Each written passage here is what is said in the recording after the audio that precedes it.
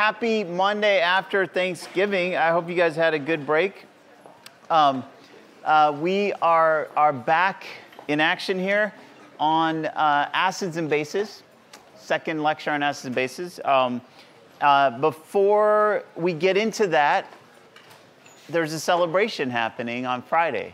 You know that's why we're all feeling like a little extra goodness right now, because we know there's a third midterm coming up Friday in this class, right? And that's nothing but excitement. Here's a concept map that I made for exam 3. This helps you sort of see the kinds of problems, right, that you could get, the topics that we've covered, and how it's all flowed and connected together, right? So here are the quizzes. There's the optional one. You could still do it. So please, if you want to do the 8.5 and get that graded, and then if it's higher than your lowest quiz, we'll swap it in for that, and you still get to drop one. Please do that and hand it in by tomorrow's recitation. There's that one. There's quiz. There's the other 2 quizzes, and here are the P sets and the goodie bags. All of this is the kinds of problems. This has the practice problems and the topics that we want you to know about for Friday. Oh, and also on Wednesday, instead of introducing a new topic that you won't be tested on, I'd prefer just to kind of talk about these topics. So that's what I'm going to do on Wednesday, and we'll do some additional problems and kind of review. Okay, but we still got to get through the rest of acids and bases. Now, this is where we left off. This way of thinking about acids and bases is where we left off on Wednesday. And this is the Arrhenius. Svante. Svante. He was the first. Remember, for thousands of years, say, this is bitter. Put it in that category. This is sour. Right? Acid, no, base, acid. And there were ways that people categorized acids and bases for a long time, but nobody really started to try to understand them at the atomic scale until Svante came along and said, look, it's all about the H plus and the OH minus, right?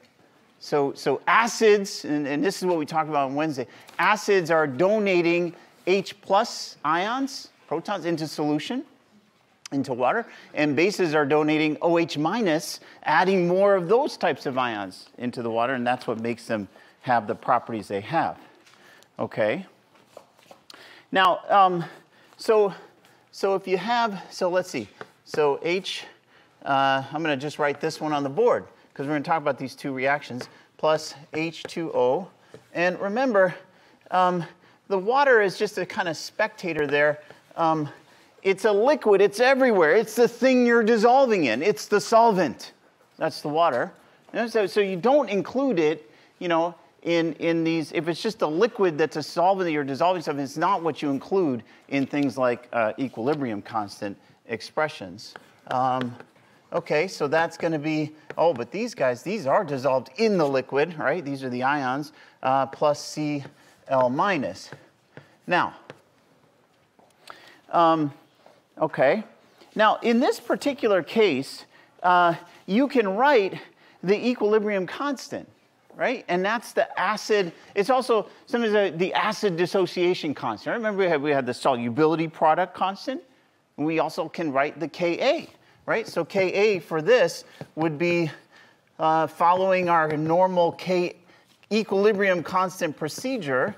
It would look something like this, right? Now, here's the thing. For this particular reaction, for this particular dissociation of HCl, of this acid, and remember, it's an acid because it's giving us H+. H plus doesn't stay H plus. Remember, that's also what we talked about Wednesday. H plus is actually H3O plus. But the H plus is not stable in pure water. But sometimes, actually very often, you'll see it in textbooks as well, you'll see it just written as H plus. But we know that it's the same thing. H3O, if it's in water, it's H3O plus, right? Okay, so don't let, but this is something like 10 to the 6th. That's huge. That equilibrium is so far over, given this enormous equilibrium constant that we often will say that this reaction has gone to completion. Now, we know that it's not infinite, right? So it hasn't, technically, there's still a little arrow going that way, right? So, but since it's so much almost to completion, you'll often also see it written with just one arrow.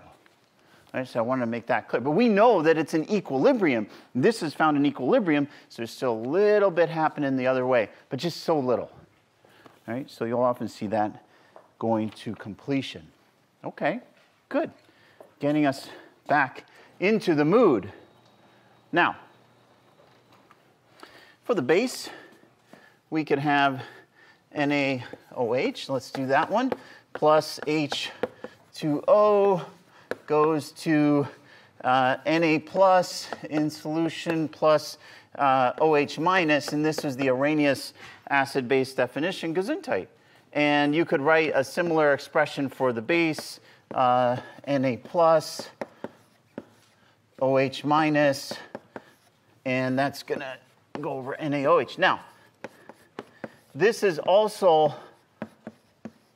very large. So now, these are both strong. And we're going to come back to this at the end of the lecture. I want to talk about what makes an acid or base strong or weak. These are both strong. And just as a little preview to where we're getting, that's because they dissociate so much. So this also has a very high Kb. Kb, because we're talking about a base. Kb, Ka, Kb, right? Oh, but some people don't like these large exponents, these large or small, 10 to the minus fifth, 10 to the positive fifth, and so we take the log. You can take the log of these, and then you'll get like a pKb, right?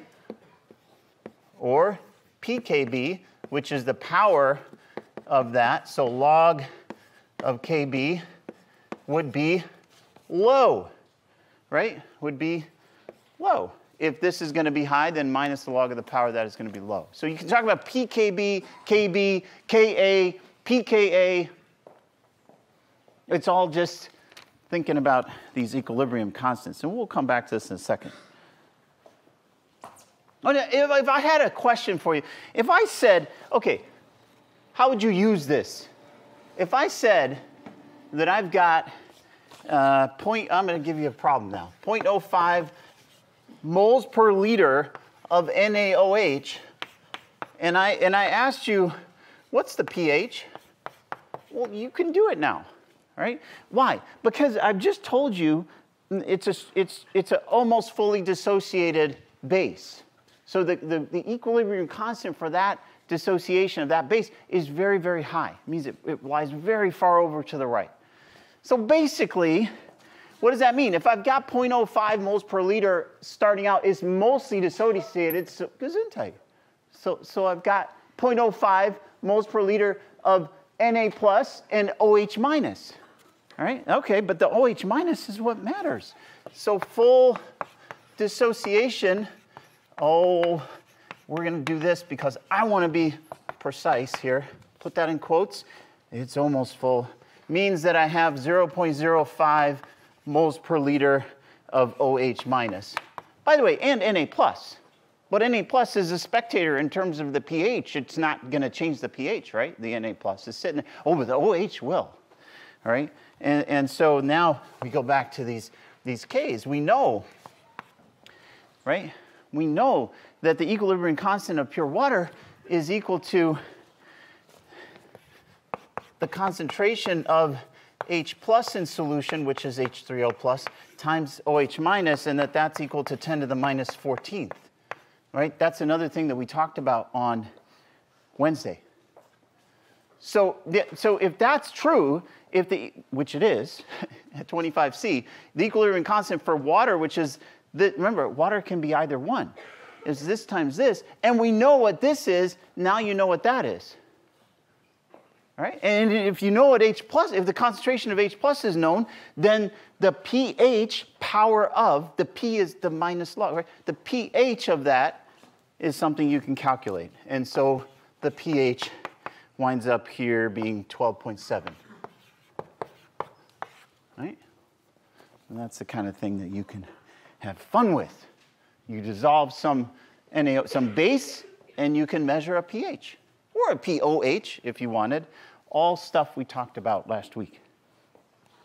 Okay, but now we move on, and now we're going to introduce the next definition of acids and bases by first talking about what happens when you mix them together, right? These are not mixing together yet. They're just, a base dissolves in water, an acid dissolves in water. But what if I had an acid and a base, and I mix them together?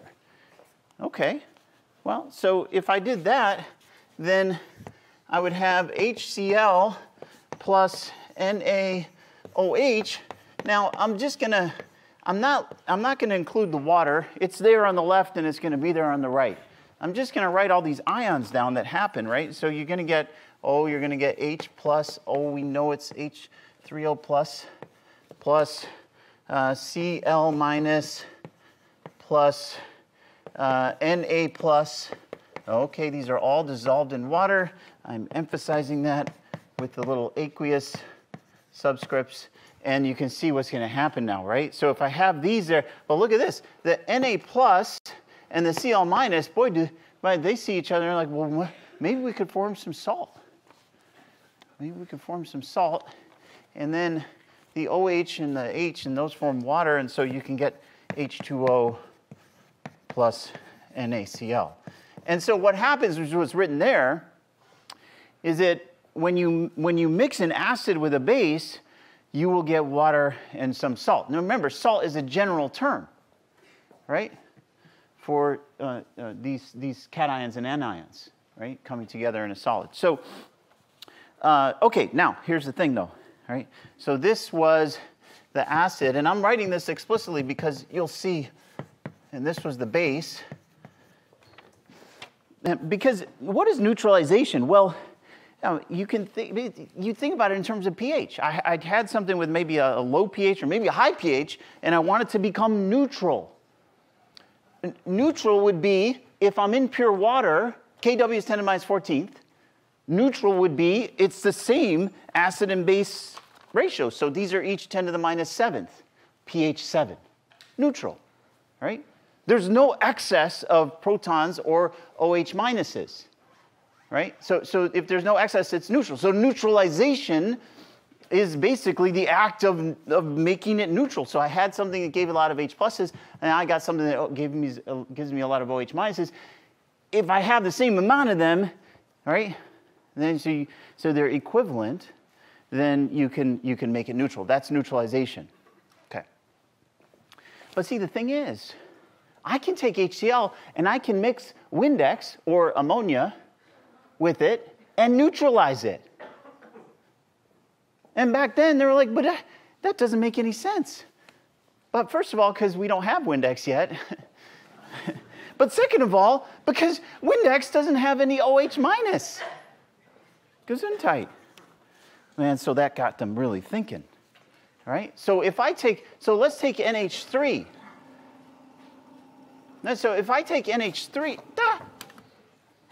NH3, and I go like this, NH3 plus HCl. Now this is not, I'm not writing the liquid dissociation of the thing. I'm mixing it, acid and something else that I know neutralizes it. And in fact, what ends up happening is you get Gesundheit, you get this.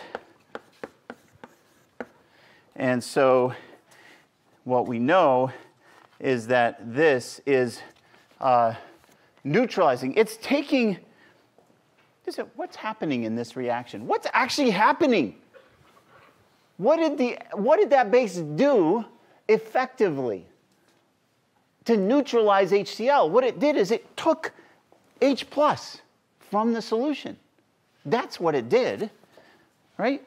So NH3, in this reaction, NH3 takes H plus from the solution. That's exactly, HCl was like, I want to make it acidic. H plus, H plus, H plus. And NH3 is like, no, give me the H pluses. You cannot make this. I'm neutralizing you. I'm taking your H pluses back. If it takes that, then that's neutralizing. That's going to neutralize the HCl as well. No, but see, we have a problem because this is not an OH donating molecule, but it still neutralizes. And so we need a broader definition. And that came from Bronsted-Lowry. And so this is another way of thinking, a more general way of thinking of acids and bases. More general, more correct, because the Arrhenius definition does not cover classes of molecules that could be a base. And so in this way, in the Bronsted-Lowry definition, it's all about the proton. So let me write that down here. So in Bronsted and Lowry, their definition is that acid, and he did it by looking at acid-base neutralization reactions, like I just described. Acid-base neutralization, I'm not going to write it because there's no room. Reactions, is all about the proton transfer. These are proton transfer reactions. This is how they saw acids and bases, as exchanging a proton, taking it or giving it. That's what it's about, right? And so in our sort of general, in the general HA kind of lingo that we introduced, you would have HA plus B, and that's going to go to BH plus A minus. That's an acid-base reaction. And so you can see that this is a proton donor, this is a proton donor, and this is an acceptor. It's a donor, H plus donor, H plus acceptor. That defines them, according to Bronsted-Lowry, as acids and bases. Okay. Okay. Well, we can also, okay, so now let's see. Let's now go back. So that's a broader definition. Let's now go back to the ammonia, okay?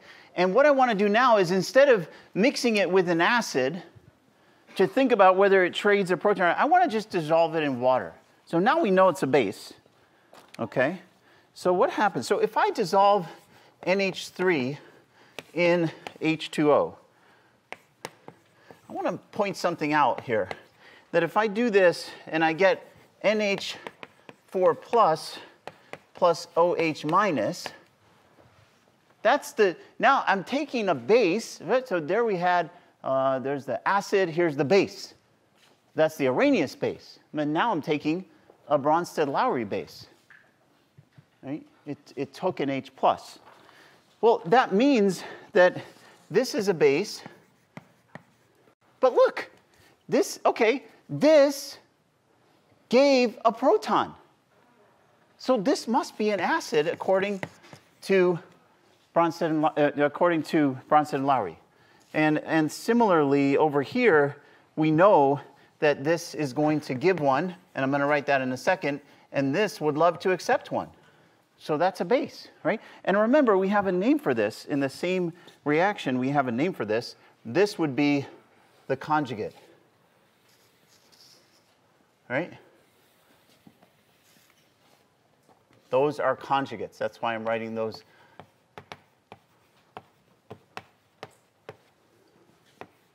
Right? So there's a conjugate base acid base.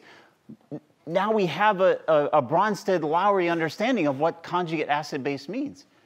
It's just a proton transfer, right? It's just a proton transfer. Now notice I could take this. So I've taken this base and I've put it into a solution of water. Well, I could take this acid and do the same thing. So if I do that, I've got NH4 plus And I'm going to put that in water now. Okay, so I've taken this out, and now I'm putting that acid into water. And if I do that, look at what happens. I get NH3 plus H3O plus. Notice what happened. Well, I've switched acid. That's my acid. But this took the proton, so it must be a base. Right? And over here, I've got the base, and this must be an acid. Proton transfer. That's what's happening here. Conjugates. Now, I took the base, and I got an acid. But so this tells us that water, and it tells us what we said on Wednesday, water can be both. Notice, water is an acid on the one hand and a base on the other. That makes it amphoteric. So H2O can be both. It can take or give protons, and so it is amphoteric.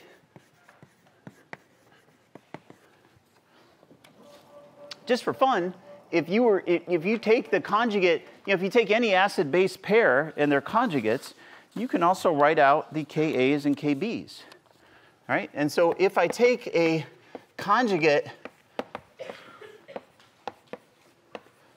acid and base, well, you know that you could write Ka, right? Okay, so let's write the acid dissociation constant. So for that one, here it is. Ka is NH is H3O plus. Okay, I'm going to take the bottom one, H3O plus times NH3, right? Concentrations divided by NH4 plus. But if I took the base dissociation constant from the conjugate, I'm taking the conjugates now, right? Then I would get that it's, okay, it's OH minus and NH4 plus divided by NH3. And like I'm saying, just for fun, you can now look at this. You go Ka times Kb. Ka times Kb, that's reassuring that Ka times Kb is equal to H3O plus times OH minus, and I mean concentrations, which is Kw. That is fun for the Bronsted-Lowry acid-base conjugate. NH4 plus NH3, right? Okay. Okay, that's Bronsted-Lowry acids and bases. Here's a little recap. I'm not going to read through this in detail, but I just wanted to give you, okay, what have we done so far? We've talked about amphoteric. We've talked about conjugate acids and bases. These are now written in the Bronsted-Lowry form, right? They accept or give a proton. We've talked about the conjugate acid-base pair, what I just drew an example of right there. Neutralization reactions and salt. Okay, good. These are some concepts that we have covered that I would like you to know about. Now, but there's a few more concepts that we have to come back to.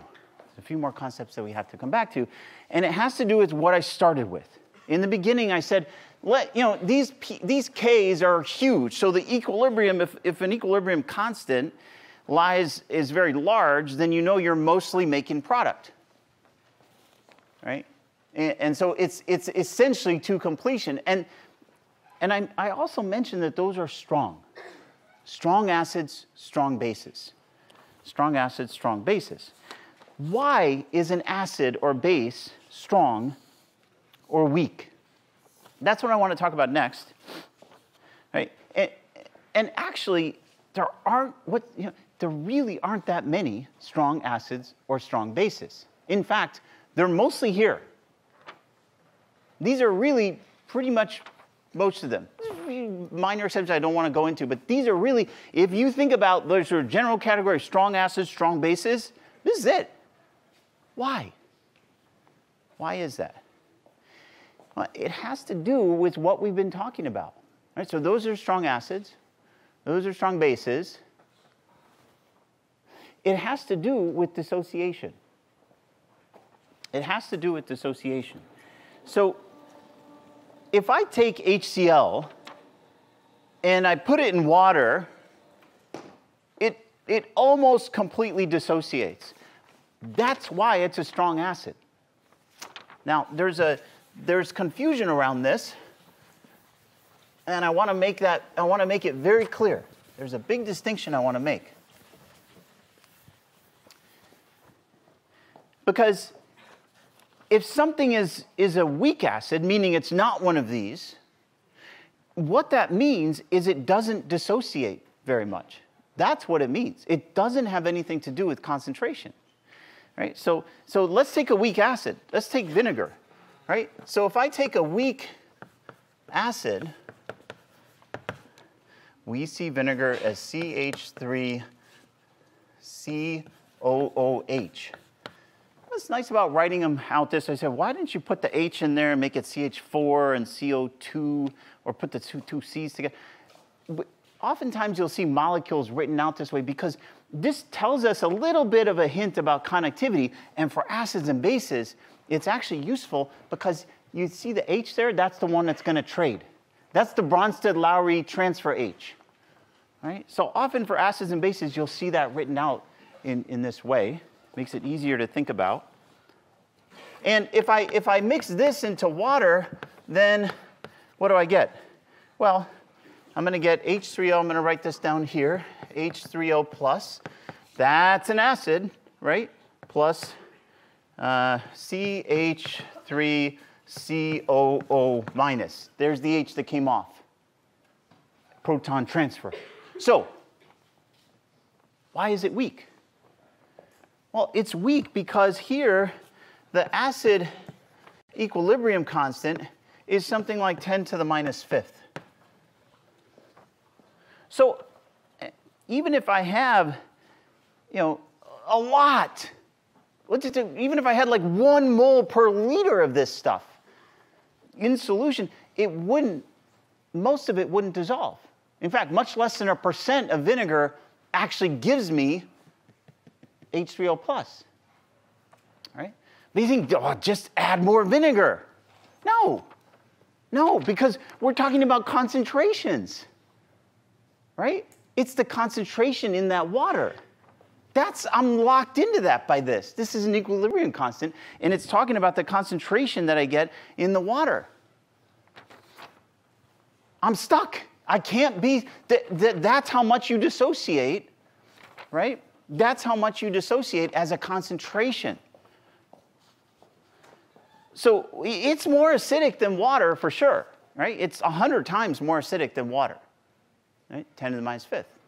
But it's never going to be a strong acid because I don't give very much of the protons. So this is the key that I want to make clear. This is the key, okay? It's very important. It gets its own board. The strength of an acid. Okay, so acid concentration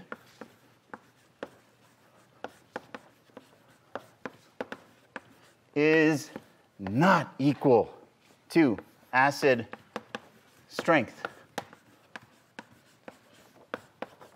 More and more and more vinegar. No!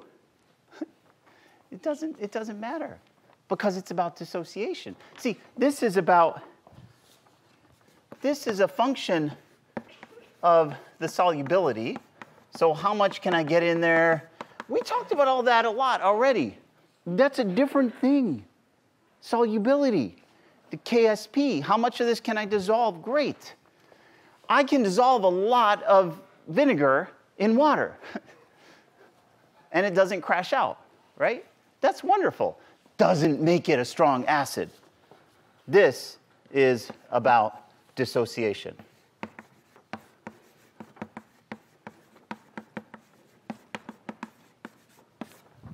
All right? And so if you think about what makes an acid a strong acid, or a weak acid, or what the relative strengths of acids are, and the same holds for bases, just the other way around, it has to do with how easy it is to take that H off. or added on, right? That's what it has to do with. And so if you look at, for example, if you look at just a little series, right? If you look at a series there, even that the strong acids have differences. They're all strong, they go mostly to completion. But if you think about it in terms of what we just talked about, it's the acid strength is going to go roughly, often, opposite trend as bond strength.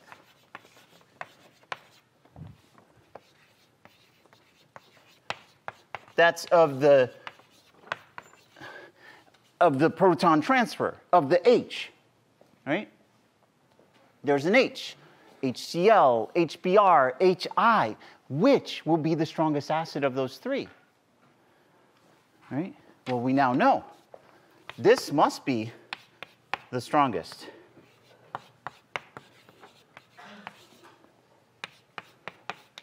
Right? Opposite.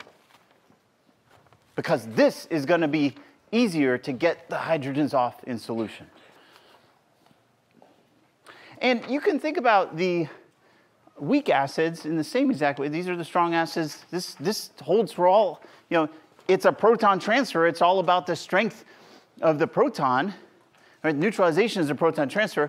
Whether you make an acid strong or how strong it is depends on how many of those protons go into solution. And so you can look up charts like this, and I love looking at this stuff because it makes you think about the chemistry. Right? So here you go. You've got, acid, different acids, molecular formula, all right, structural formula. Notice they're putting that H there in blue. Oh, that's so helpful. And you just look at the blue H and you think about it as dissociating, just like Bronsted-Lowry did. You think about that as coming off. And then you think about the conjugate base, right, that's formed on the other side. And then you go over here and you think, oh, this tells me how much it's coming up. How often? This tells me the equilibrium of putting this into solution. But say, which one of these is going to be weaker or stronger, right? Well, and what does that mean about the bond strength itself? What does that mean about how easy it is to dissociate? We now know, and we can think about that and understand that. These are not, these may look similar. These H's attached to carbon or oxygen. What's the difference? Big difference. When you put them in water, a lot more or a lot less might come off, changing the acid strength. The more that comes off, the more the dissociation is to the right, right? And the lower, right? The higher this number because the equilibrium is over to the right, right? And the less that comes off, the lower this equilibrium constant is, Ka, right? The lower it is, the higher the pKa. If we don't like these small, tiny numbers, you take a minus log and you talk about pKas. That's fine, right? Okay, good. This is the kind of fundamental understanding of acids and bases that I want you guys to have. And so, if we go back to neutralization, now you say, well, okay, this makes sense, right? We had a strong acid and a strong base. If you had them equivalent, you'd get a pH of 7. Now you know if you had a strong acid, weak acid, strong base, this is fairly self-explanatory, less than 7 or greater than 7. And now you know also, if it's a weak acid and a weak base and you're neutralizing these together, it would depend on the Ka and Kb, because it depends on how many of those ions you put in solution or can take out. And that's given by the Ka and Kb, okay? Good. So we can answer questions. We're now armed to answer questions. And like I said, I want to answer, we're going to do some problems on Wednesday. We'll talk about the topics that are going to be on exam 3. Okay. But we can answer questions like this. Here we are talking about acids and bases. What if I mix a bunch of them together? And they've got different Kas. So you think about this. What if I mix all of these together? Can I get my pH, right? So here's a question. You have 1 mole per liter of HCN with that acid dissociation constant and 5 moles per liter of HNO2 with that one. What's, okay, you write the dissociation reactions and calculate the pH of the solution. That's a good question, right? So let's see. Now, how would I answer it? Well, oh, Bronsted-Lowry, don't want to erase you, but I have to. I have no choice. So let's answer that question. Let's see. The way that we think about this, it's telling us what to do. Write the dissociation reactions for each species. Okay, so I'm going to write it down. So I have HCN, right, is going to go to H plus Cn minus. Now, Ka for this is equal to H plus, oh boy, did I drop my subscripts, times Cn minus divided by HCN. Concentrations. But we're back to solubility product days, right? This is an equilibrium, and so it's going both ways. But you know from the coefficients here, right?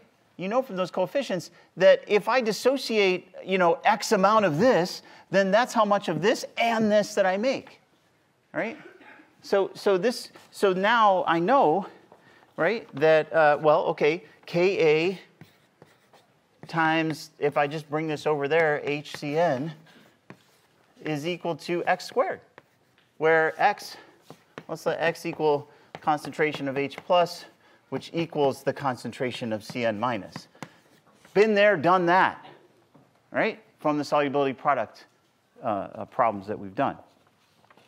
And so you can get from this that the concentration of H plus, which is also H3O plus, is equal to 2.5 times 10 to the minus 5 moles per liter. Good. Okay, but you can keep going, and I'm not going to do all the math, but you could go through the same exercise with HNO2. So for HNO2, you get that the concentration of these ions that you get from that dissociation is around 2 times 10 to the minus 3 moles per liter. And by the way, maybe I got less than 10 to the minus 7th out of these things. Maybe. Maybe if I did, then I'd also need to take into account pure water, right? So from pure water, we know if you just had water by itself, then you'd have the concentration here is 10 to the minus 7th moles per liter. But now you just look at this and you say, okay, I got my answer, because everything's a lot lower than this one thing. So this is going to dominate. I mix it all together, but you see, it doesn't matter. The other things aren't able to dissociate nearly as many H plus ions. They're just not able to as HNO2. So this dominates, and you can just calculate the pH from this. You're going to get like 2-3 digits down some effect, but it's okay, right? From this, you can get the pH, and the pH is equal to 1.35. That's the total contribution of H plus ions in that solution is roughly given by this contribution here. Okay? Might not have been, but it was in that case. Okay. How about this one? So here's another, okay, so we could take another example. Let's stay over here. Okay, so in this example, I'm barely giving you anything here, it seems like, but I give you enough. I've got a 0.2 moles per liter solution of a weak acid, and it's 9.4% dissociated. That's the key. That's the key, because remember, this is now, we've learned the Bronsted-Lowry definition. It's all about H plus in or coming out. That's what, there it is. Now I erase it though. It's all about the H plus. So if I know 9.4% dissociated, I know something about what kind of acid that is, right? So if I have now HA plus H2O, and that goes to H3O plus, I've switched back, plus A minus, then how much dissociated? Well, 0.2 moles per liter times 0.094, right? So 0.094, that's the percent, is that right? Yes, 9.4%, times 0.2 moles per liter, and that equals 0.019-ish, right? That's how much HA dissociated. But if I know that, and I know my reaction, and I got the stoichiometric coefficients from the reaction, then I also know how much H3O plus and A minus formed. If that much dissociated, then that much formed, right? Because they're right, that's the reaction, those are the coefficients, and so I can get it all, and I can calculate Ka, which equals 2 times 10 to the minus third. I need to get the pH. All I gave you was how much of it dissociated. I didn't even tell you what acid it was, but that's okay, because we now know that this is what counts. This dissociation, how many of these H's per liter, how many of those go into solution is what matters. Okay, now there's another thing that I want to talk about, and we'll do some more, a little bit more, like I said, problems on Wednesday. But there's one more thing I want you to know about related to acids and bases, and that is that you can have more than one.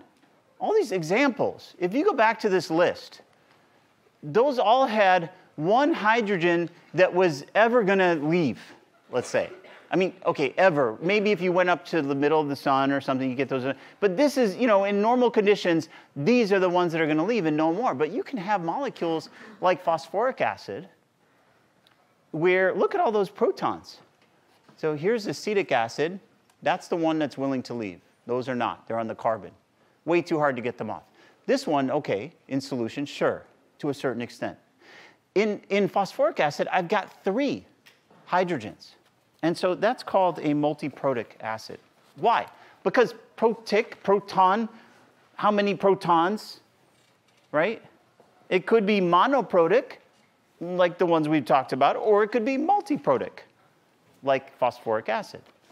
And so, if you think about this, the way we now think about acids and bases, we think about an acid as a dissociation, right, with some dissociation equilibrium constant.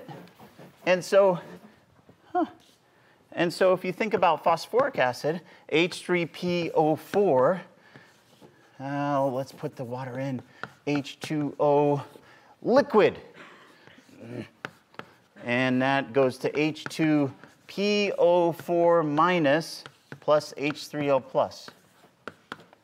Well, the Ka for this one is, so if I put the Kas in here, this one is 7.5 times 10 to the minus 3.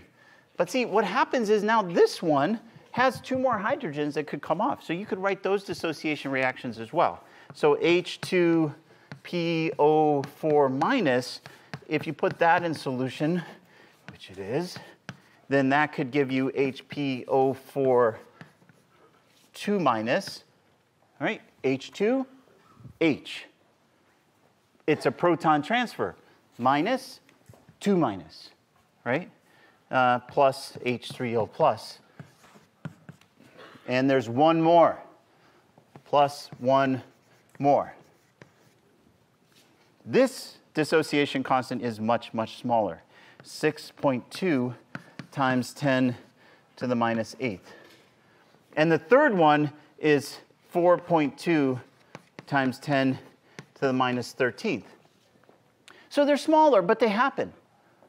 And that's important. And it can be very important. It depends on the molecule. But in this case, it's not just the parent, that acid there that's losing a proton, but then this one can also lose a proton.